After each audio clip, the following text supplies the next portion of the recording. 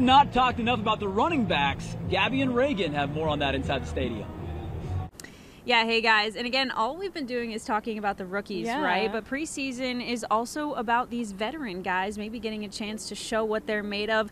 Zack Moss is one of them, making his debut with the Bengals potentially today. You had a chance to talk to him a little bit more. Yeah, Zack Moss, a veteran on this team, even though it's his first time as a Bengal. He's used to playing on the other side of the ball here at Paycor, but today he's going to get a chance to hear some of the cheers from the fans.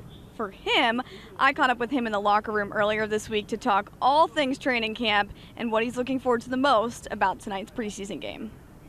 All right, Zach, so let's just start off with your first training camp with the Bengals. How's it going so far? It's been good, just getting out here working with the guys, being in the hard grind of camp and everything like that is where you really come together as a team and find out who you are. What do you feel like you bring to this team right now? I think mainly, just trying to be consistent, and be somebody the offense can count on in any way, shape, or form. That's really the main thing on my mind right now. You have an opportunity to make a big impact on this team this year. How do you feel about that?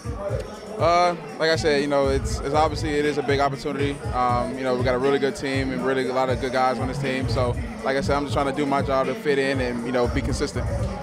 Being a veteran on this squad, how are you helping some of the younger guys out there so far during this training camp? Just talking to them and leading by example, making sure I'm doing the right certain things that I'm supposed to do on the field. So that way when I do say something to the guys, they can, actually see the actions that speak a little bit louder than the words. First preseason game obviously coming up. What are you looking forward to the most about getting on the field and playing some football on Saturday?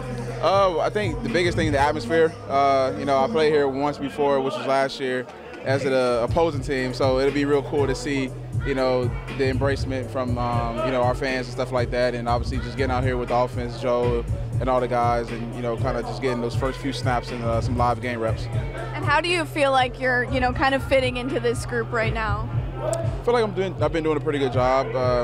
New offense, so still learning, a lot of learning curves and certain things like that. Still getting, super comfortable with it, everything. But, I think I've made a lot of strides since OTAs to now. And, when we get to September, I'll be ready to go.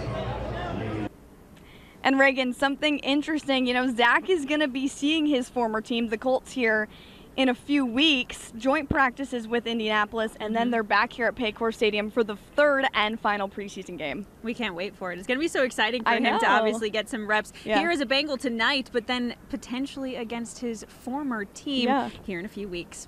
All right, Joe and Jeremy, we'll send it back to you guys.